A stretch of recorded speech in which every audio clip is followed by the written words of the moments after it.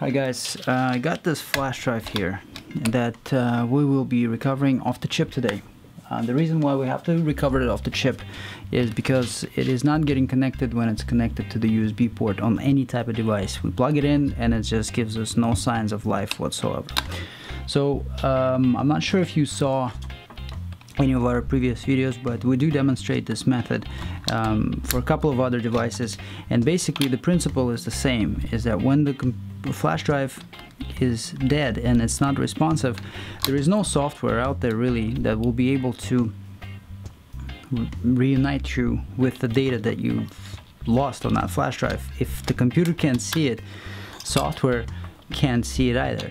So we have to find an alternative solution. Alternative solution in this case would be to actually read that memory out somehow and then use the software and apply it to the memory that we read out.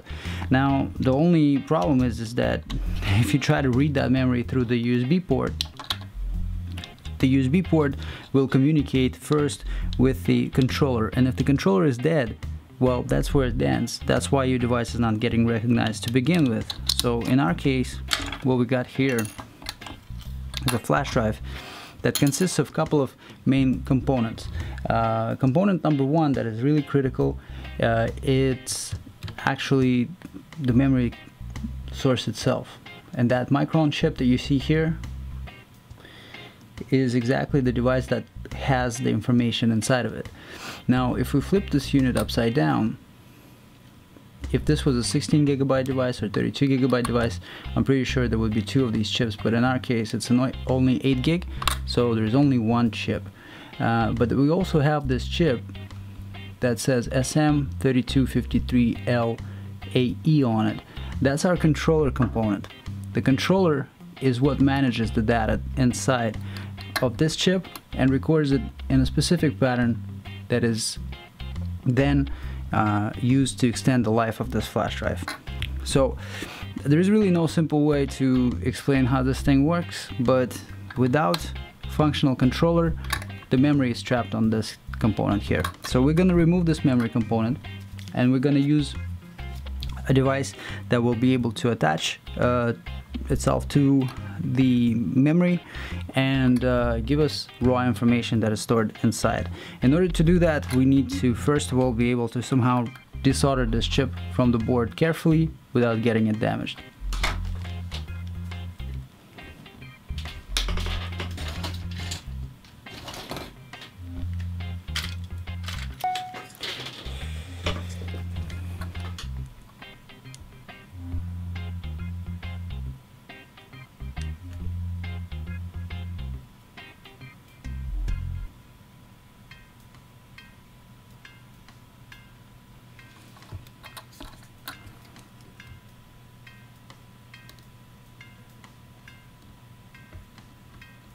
So what I've done now is just added flux to the pins. That flux will help us with the soldering process.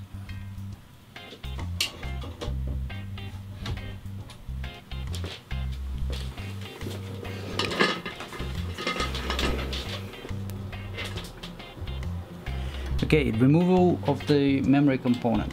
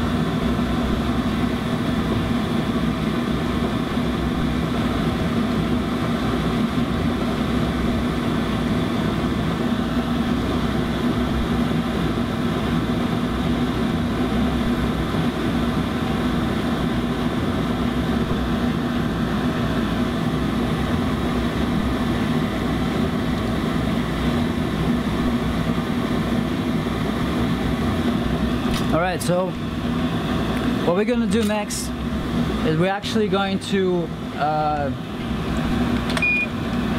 clean up this memory component that we just removed, and that is going to be done with the help of a wick and a soldering iron.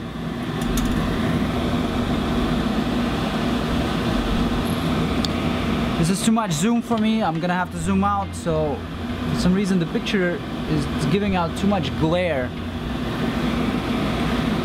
I'm gonna try to play around with different types of light sources to eliminate this issue.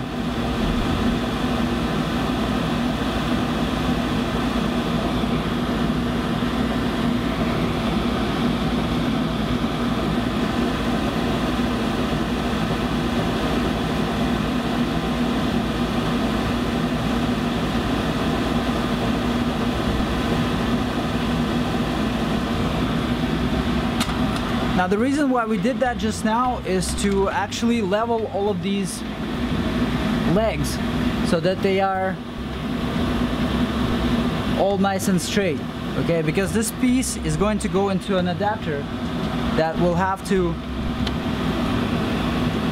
clamp to all of them and establish connection with the chip itself.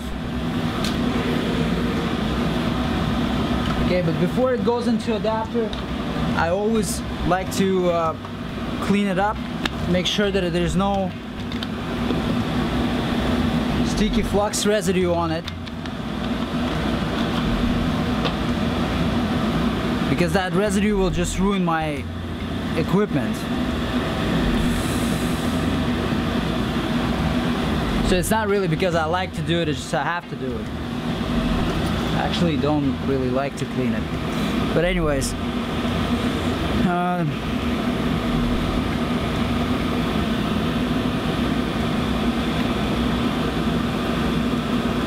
so what this is just a electronics cleaner.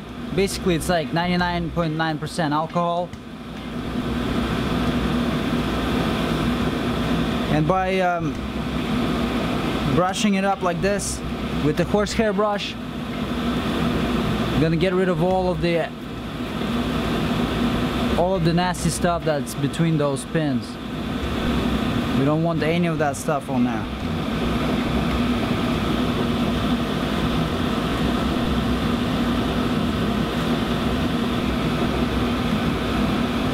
This chip is made by Micron, so our equipment is actually going to be very, very effective for this memory, because it does have an option of performing a read retry, which works really, really well for this manufacturer of memory components, and it will allow us to extract pretty much 100%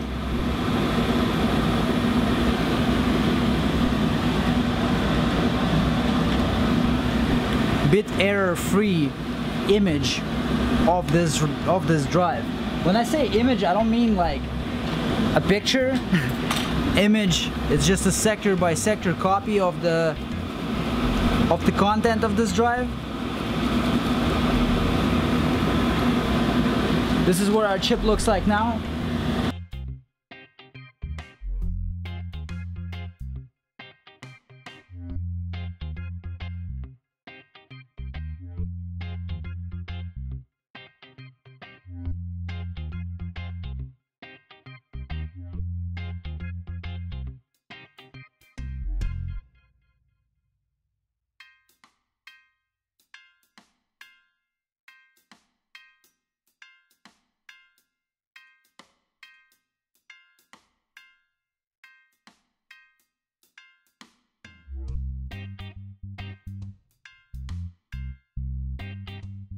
We're just gonna grab it,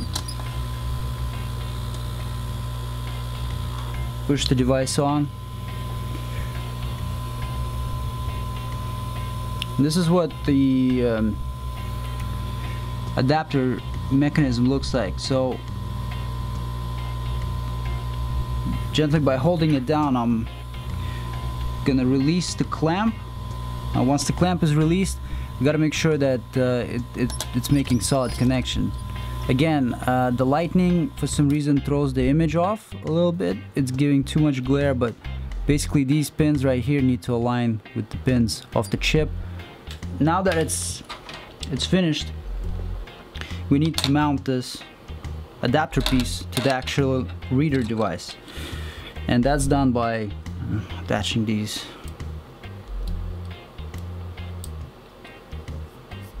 nuts to the bolts.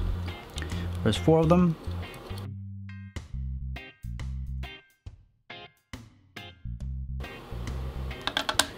Now that our unit is attached, we don't really have to touch this thing anymore. It's all software work after this. So right now we have it on fast forward times 15 because this reading process is extremely time consuming. Once we obtained the raw data from the chip, that raw data would need to be formed into the structure so that we can actually get a view of the folders and subfolders and files in the exact same way as the original owner had it on the USB stick when they plugged it into the computer. Now once we get to that point, all we have to do is just select everything and save it. So our unit technically works like a universal USB flash drive that can cooperate with any type of memory and be programmed to work like any type of device that comes in a flash drive package. So if you guys need our assistance, you may find our contact information on the screen. Click in the description. There's a bunch of useful links in there, as well as our phone number and the website address. If you like this video, hit like, subscribe to our channel. If you're interested in data recovery content, we'll be definitely putting out more of that stuff in a very short period of time.